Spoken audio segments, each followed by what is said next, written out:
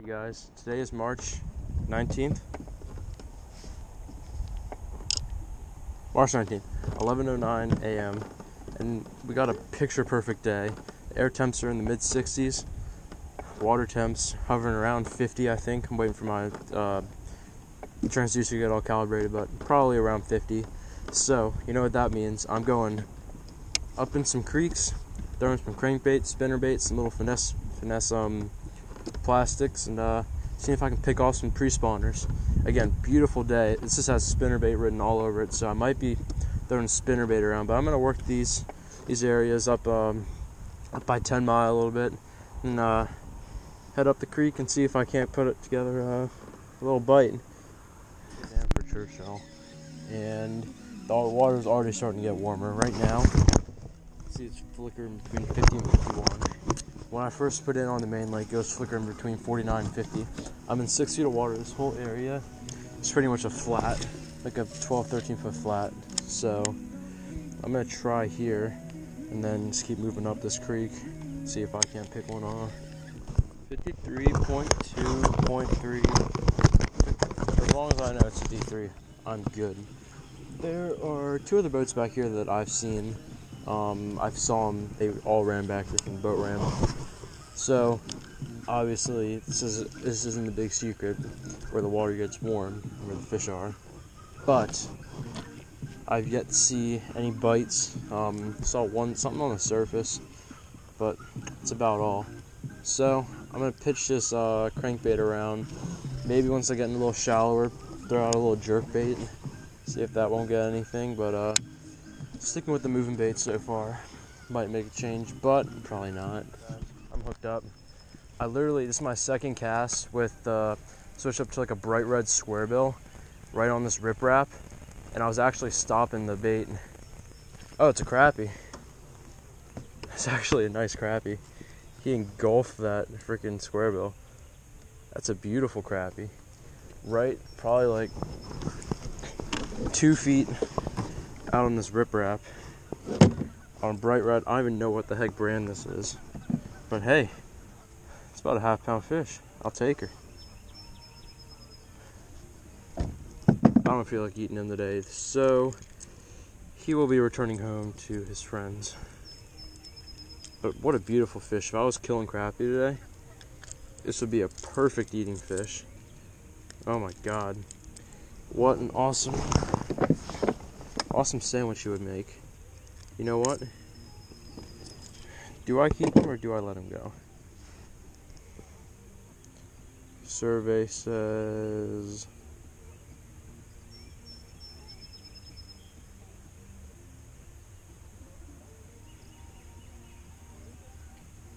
let him go. Goodbye, bud. What I was doing was I was pretty much running this little squirrel right on the riprap. I know this tactic's I'm a little bit early for this. This is like a late March, early April tactic. But I thought I saw a couple fish blow up on the surface. Water's really murky. Bright red would be perfect in it. So I'm sitting in 4 feet. I was in about 1 feet. I'm just pitching this little squirrel around, and I kid you not, that was my second cast with it. And I literally just stopped it, and he was there. So 100% a reaction bite, which is awesome. That was could have been my biggest crappie out of this lake. And if I was with my buddies or I was crappie fishing, I would kill him, but I definitely do not need him. I don't feel like cleaning him. I don't feel like cleaning my cooler because of him, so I'm just gonna put him back. But if there's crappie here, there should be some largemouth mixed in with them, so fingers crossed I hook one of those. It rained last night, so that means murky water and high water. You can literally see how it's like chocolate milk here, stained here. And you can usually see the riprap, which is like right there. But you obviously can't today because of the high water and the murkiness. But I'm just casting pretty much right on the edge of that because I know the riprap's there, and that should be good for the squarebill. I'm ricocheting it off and clearly also getting it stuck on the riprap. But I don't mind getting it stuck a couple times to know that I'm on it.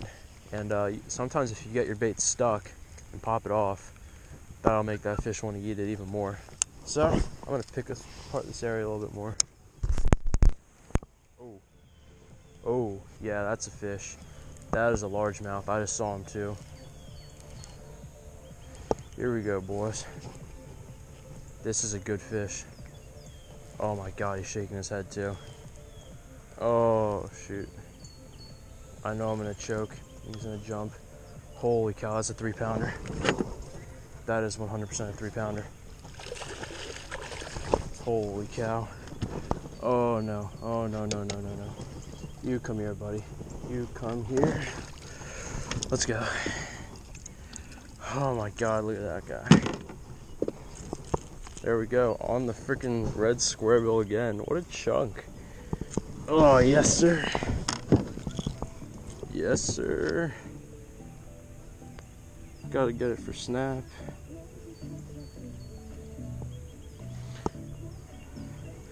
Look at that fish, guys. Beautiful. Ate that freaking square bill. Oh my God, I love it. Oh, I miss bass fishing so much. I've been so busy with other stuff. I need to get back out here more often. This is literally my passion. Yeah, just gotta get this hook out. It definitely wasn't coming off. Got him hooked in the tongue really good. Yes, sir. Yes, sir. All right, buddy. You're bleeding a little bit. I want you to have a... All right. He'll be fine. Whew. There we go. Good 2.5, 3-pounder. Let's get it. Well, first largemouth bass of the day was not a very bad one. Pleasantly surprised. I thought I was gonna come out and catch a few dings, but he just came off that bank right there. Again, with the little square bill, pitching it right up tight. These fish are holding tight to the bank, probably because the water is 54.7 degrees, almost 55. So 2 degrees warmer than I anticipated it was going to be. But that fish's bite was so subtle, but it was really far down in his mouth. So that fish like literally inhaled my bait. So this is good. I'm starting to get dialed in. I know a pattern works. I found my pattern for the day. Now the question is, can I keep being redundant with that pattern and putting some nice weight in the boat? And my answer is hopefully yes. But I got this whole area to work. And there's only one boat back here, so we should be set.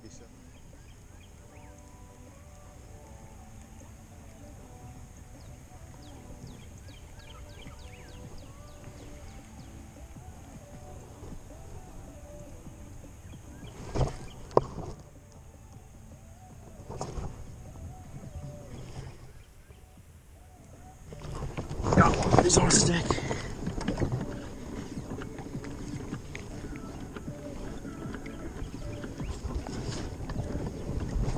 I swear I felt him pulling, but he's wrapped me around the stick.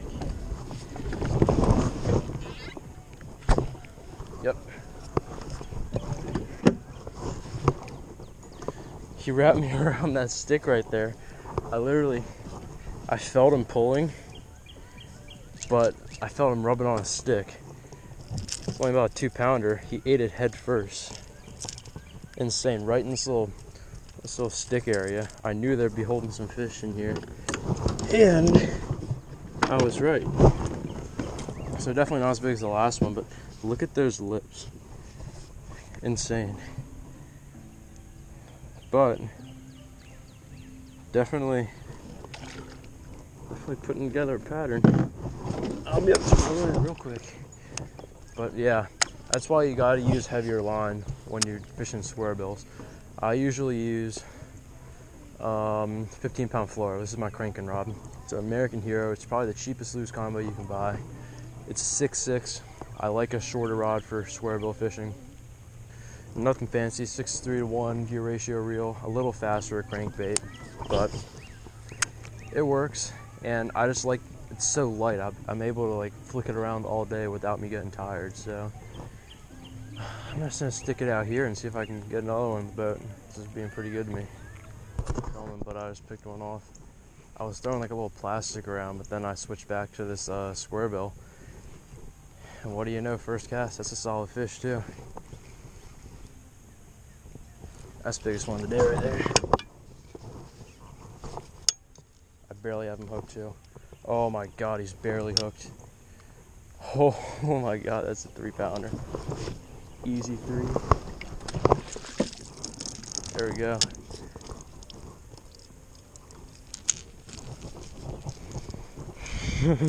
Let's go, boys. Let's go. Oh my god. I'm just killing them today. Oh my god.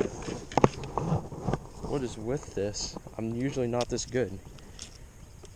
What the heck? Another solid one. Beautiful. I mean, just beautiful pre-spawn fish. Like textbook red lips. Absolutely beautiful.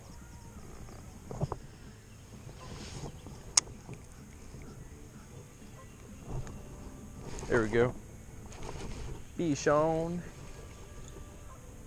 Can't tell if it's a good one or not. Fish, come to me. Nah, he's not that big. But he's a fish. And I went against my will and switched out to the live target crankbait. And as you can see, it got me a largemouth bass. Good job eating it, bud. This is what I'm saying. These fish are kind of lazy still, so they're kind of swiping at it. But these sticky live target treble hooks had no issue connecting to them. Go away, go away. Oh, bastard. Got water all on my feet. Hooked up. Just stopped the camera too. Oh, it just popped off. It was like 6 inches long, but I'll still count them.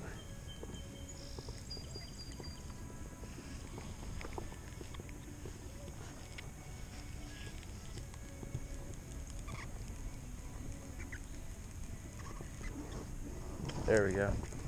That's the second one right here. I think they were sitting here.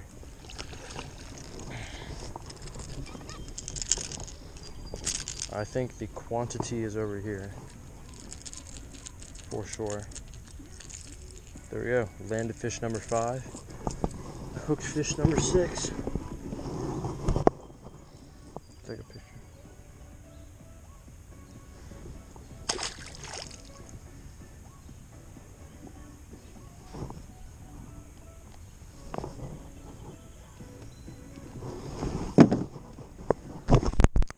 Starting to fall into an afternoon slump.